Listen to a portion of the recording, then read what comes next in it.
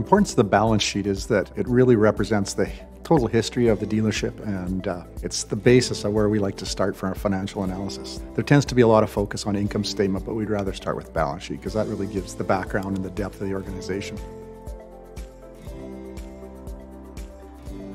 You have to assess the organization and see what their strengths are to know what the key ones are. It could be productivity issues, could be productivity opportunities, way that inventories are worked with, maybe your margins are high or your margins are low.